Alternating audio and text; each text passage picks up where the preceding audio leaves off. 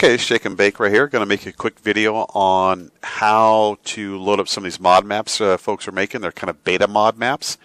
You can at least check them out, play them. They're a little glitchy, but pretty awesome. Their guys are cranking stuff out.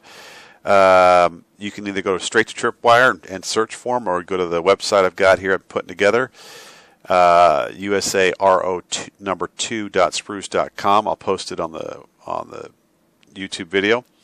But basically, to start off, there's some links here. RO2 mod maps. So far, I think I've seen 2 maps that folks have been working on. I'm going to do the bottom one. You click this, it takes you to Tripwire, the forums, and you'll see here right now player files for this map. I'm just going to click that, and it takes you to MediaFire, which is file sharing. And basically, you're going to click this download. It's going to start downloading. Once it downloads, you pick where you want it to go. I'm going to say for this just sample my desktop, you can put it wherever you want it. It's going to take a couple minutes to download. So right here's the file that we just downloaded. You're going to right click it. You're going to extract it. I'm just going to do it to my desktop. You can do it wherever you want. I already have a copy there, so we'll just do that. And there you go.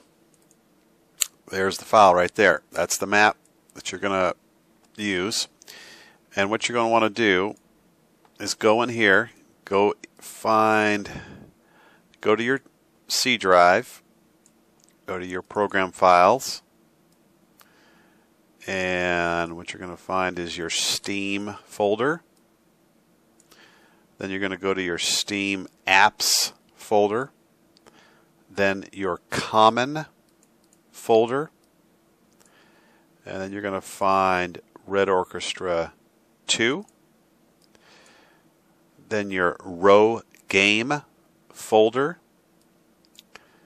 and then you're going to find your cooked PC folder, and then one called maps. You're going to open that up. Alright, so there's all the maps in here.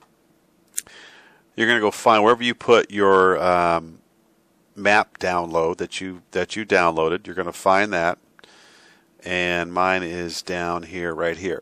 So you see, here's my map folder. There's that new map I downloaded, and all I'm going to do is I'm going to take that folder and I'm going to drag it right up here.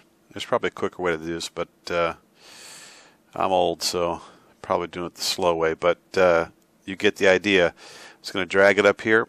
As you can see, here is the map folder right here. I'm just going to drop it in there. As you can see, I already got one in there, so I'm not going to replace it. So I'm not going to do that. But it will add it to your maps folder list for that map. And that's it. Bam. You're going to close this out. When you go into your game, I'll show you how to find it. For browser.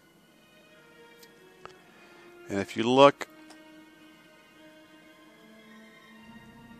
right here at the map names, right? I'm going to sort by map name. And let's see if any servers are running those maps. But basically I go through here and right there. So here's like a map I've downloaded. It's running here. You can see nobody's playing it. I can just join that. And let's see, and there's another one right there. Nobody's playing, but I could join those now because those maps are in my folder. So that's basically it. I'll post another video for server admins, how to add it to your server here shortly. Hope this helps. If not, post something and I'll see what I can do. All right, thanks a lot. Shake out.